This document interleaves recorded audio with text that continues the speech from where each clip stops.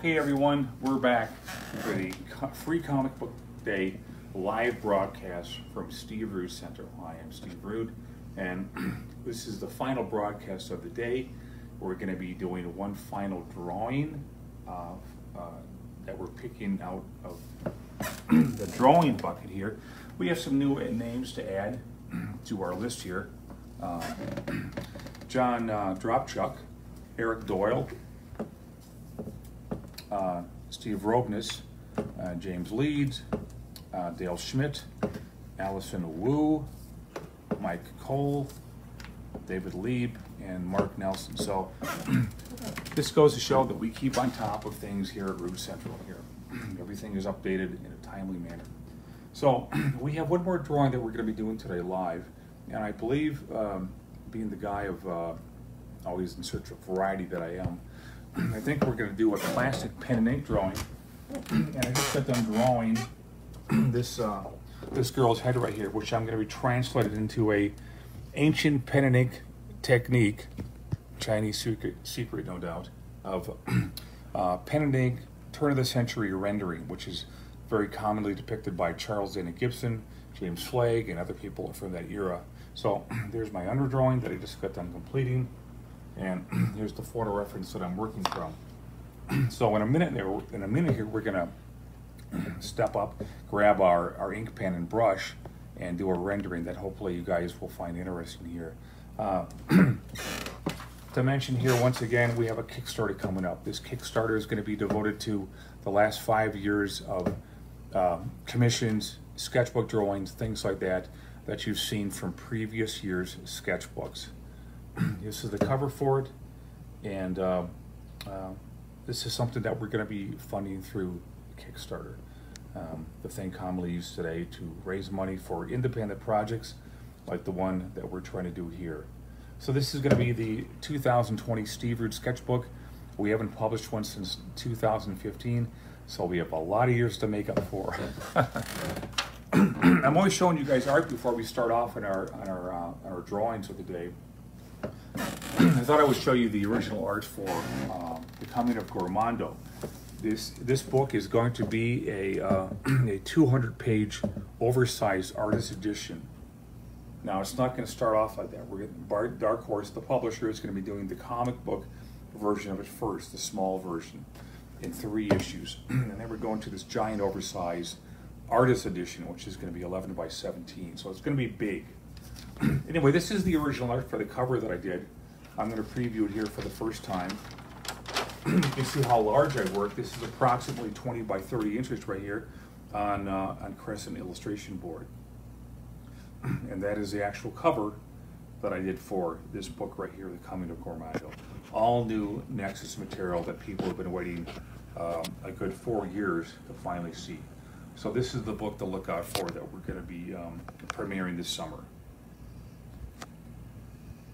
Again, me and Mike Barron are going to be back in action doing the character that we began in 1981 and are still doing to this day. We're just having a blast. So let's close this up and let's get on to the actual art piece that we're going to be doing today. Flo Hardy is standing by once again to do the drawing of from the bucket. Now the people who are going to be winning this pen and ink drawing from me. So the tools we're going to grab here are, first of all, this pen nib right here. I think this pen nib actually goes back to the 1900s. And so let's see what we can do with translating this this color drawing right here to pen and ink.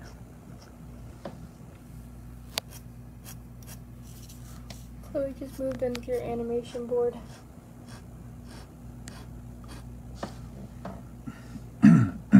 You can see this is a style of rendering here that is very vintage looking.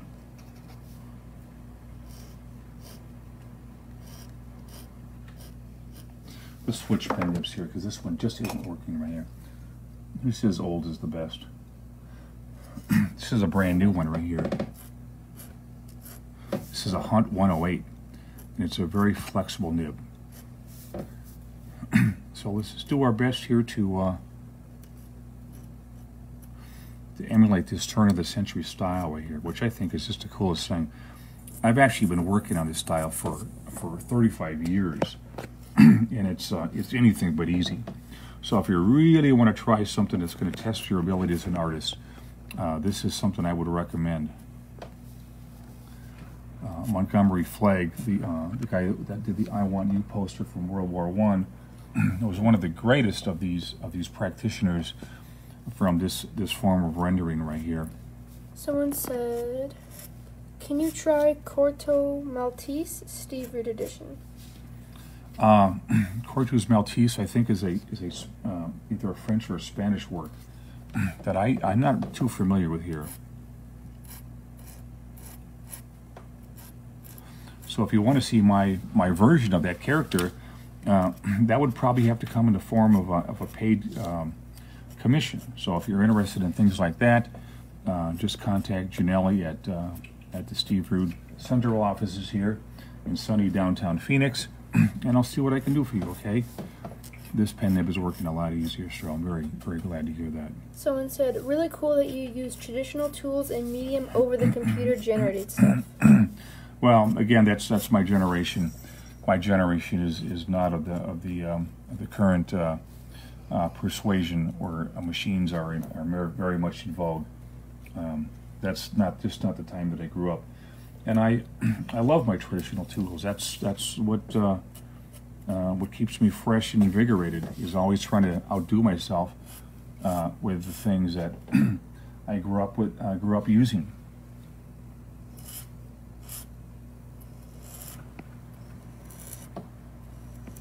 Saki's right behind me. Yeah.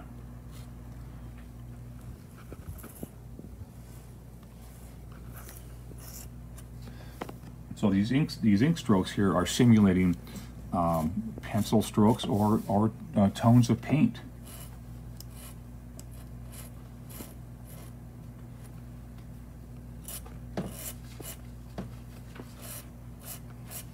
Very difficult. Anyone who thinks this is easy ought to try it. Because I've been working on trying to get this down for a long time, decades now, and it still proves to be something that tests every inch of my abilities here. What comic book made you fall in love with comics? The question was, what comic book made me fall in love with comics? That's a question I've gotten variations of several times today. The comic books that really got me into the field were the Marvel comics of the 1960s. And that would have been almost anything by either Jack Kirby or John Romita when he was doing the Spider-Man books in the mid-60s after taking over for Steve Ditko and Spider-Man. But anything Kirby did is just the best to me. You got to pay close attention to what you're doing here when you're doing something like this style right here, because it can get really messed up quickly if you're not paying attention to either the direction of the strokes or just the values you're producing with the pen nib.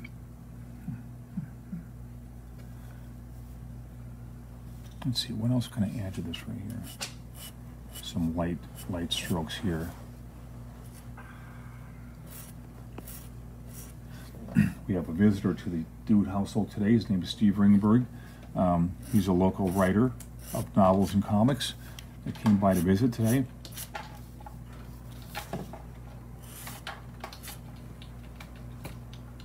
What in the name of... I think we have a worthless dick here invading this space here that we are attempting to make good of here. Those worthless dicks.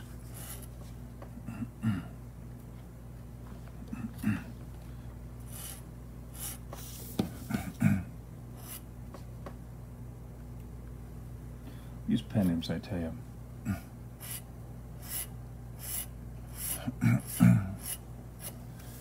So much of it has to do with, I don't know what you're doing, Dick, but your days are numbered here.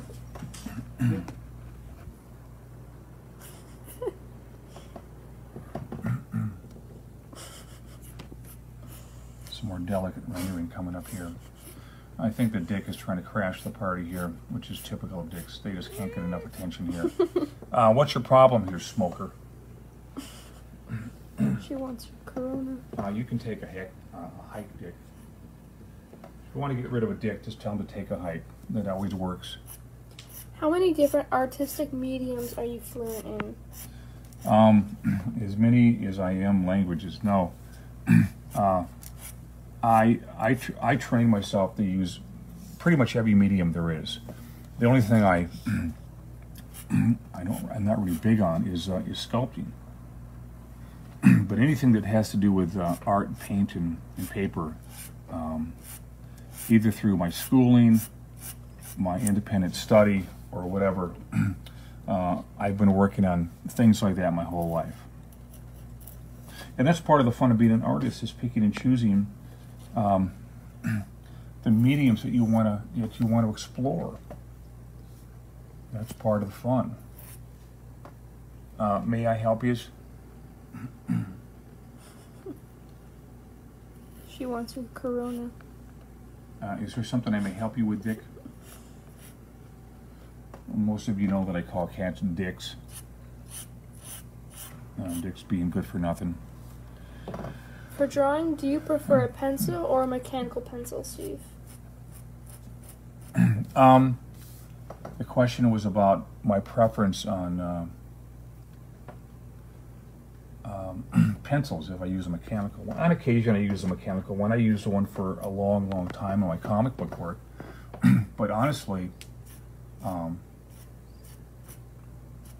I just switch back and forth all the time. I never quite know what I'm going to be doing. And that's another nice prerogative of being an artist. You can just go back and forth on anything you want, and do the pick and choose thing. No, I think this is where the brush is finally going to come in. I'm going to be doing some large black areas. Someone said, what was your favorite Kirby Fantastic Four run? Rocky's going on your chair. I think the Dick is hungry here. And there's no question that when a Dick is hungry, they let you know about it.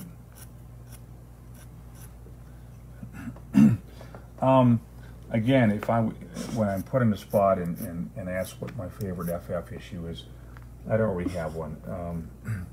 There's so much magic within all the issues that Kirby did. Picking one would be hard. Honestly, I would just pick any of them and decide which one you think is best, and go from there. Let's grab our brush right here. This is a Lowell Cornell number 10. And yeah, you can someone see, said, will you use a brush after the pen? I sure will, but I'm going to be smart enough to let the pen nib dry here first.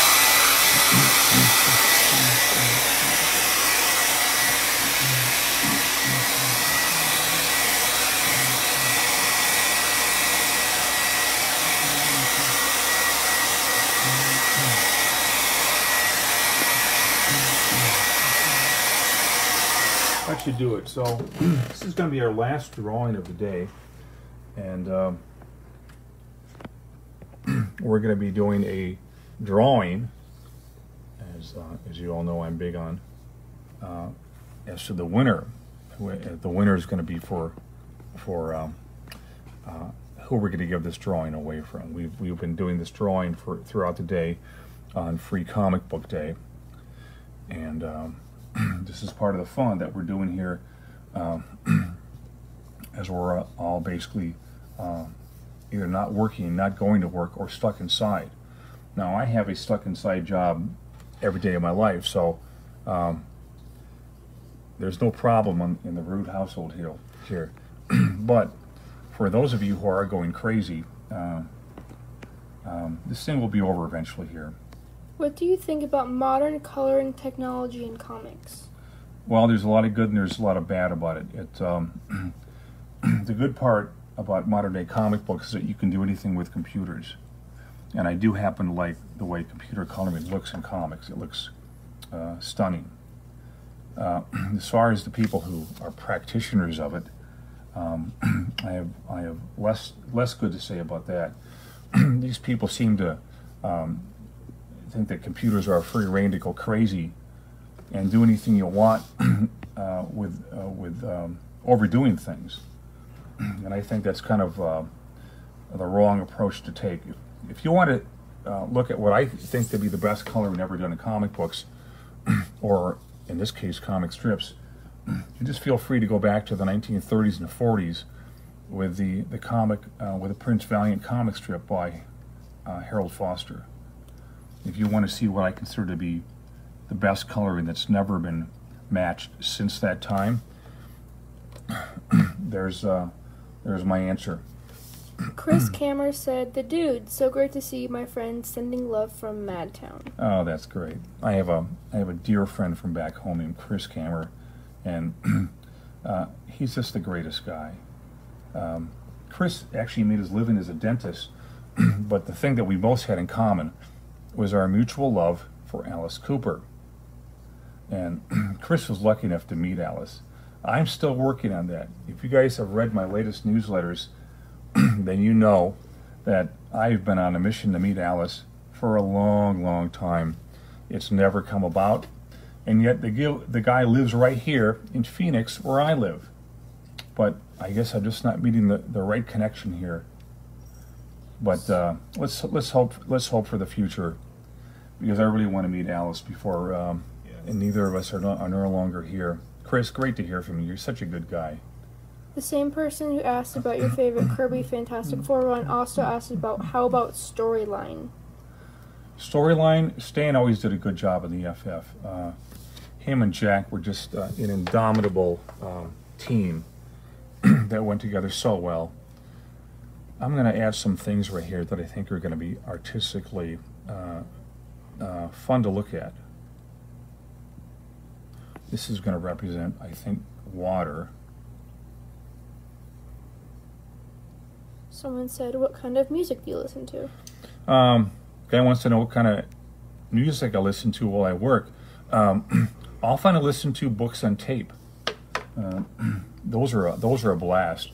And as I've often pointed out, this is where artists have the advantage over writers, because when you're writing, you can't exactly have somebody talking to you when you're trying to write.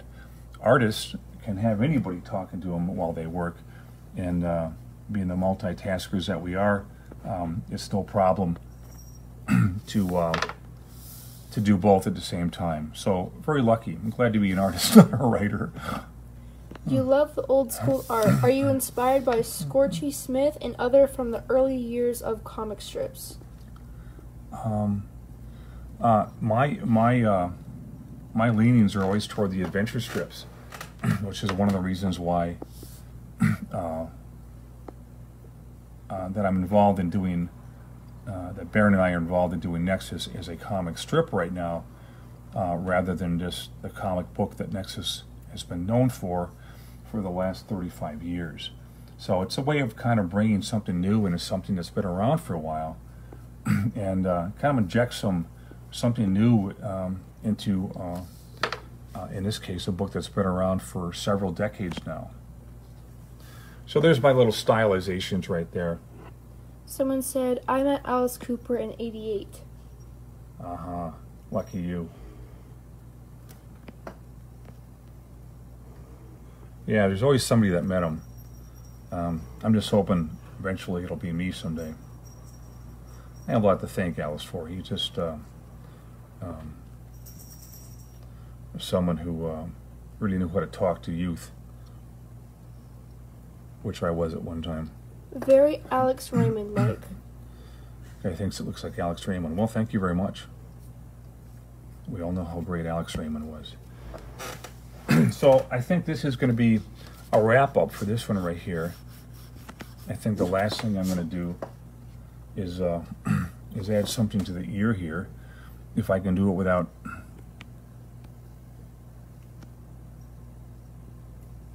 smearing my hand in the ink, which is something that I do regularly here. Sound effects courtesy of my friend Steve Ringenberg in the background here. Oh, am I being noisy? Oh, not at all.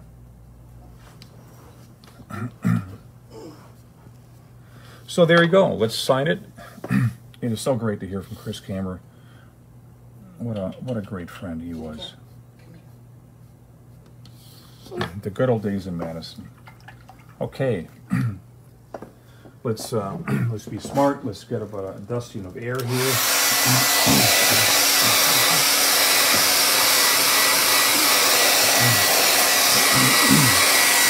All right, Dick, what are you doing down there?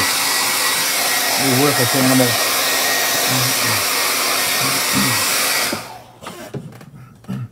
Fortunately, the ink from a brush dries much faster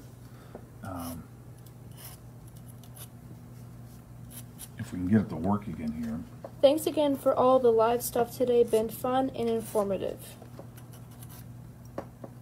Chris Kammer said, dude, I miss you. We tried to meet Alice. We did meet Renfield? Renfield, yeah. Renfield was Alice's, this is my friend Chris Kammer commenting again from Madison, Wisconsin, where I grew up. We did meet Renfield, and that was Alice's agent at the time. Boy, these pen nibs, they just don't want to work. Is it hot in Arizona now, or is it still decent weather? It is beginning to get hot in Arizona. Like 100 degrees. We had 100 degrees the other day, and that's going to be guaranteed to be the summer temperature for the duration here.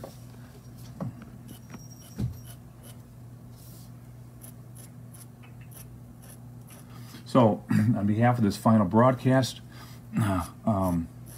we're going to have the worthless Dick here do the drawing since Flowhard is not around right now. Diana said, I second that comment. Very inspiring to watch you, Steve. As always. Well, thank you. That's my friend Diane Alito writing in. Diane is a freelance artist from the comic book and advertising field, and she's also somebody that does great commissions for people. Chris Kammer said, you made the greatest card for Alice when his father died. That was really special. Yeah, I remember that, yeah. That's half the reason I didn't get a chance to meet Alice at the time, because his dad just passed away on the night we were supposed to meet him at the Madison Coliseum. Someone said, of Alex Toth, what is your favorite design? My favorite Alex Toth design are the ones he did back in the cartoon shows from the 1960s, the Hanna-Barbera years.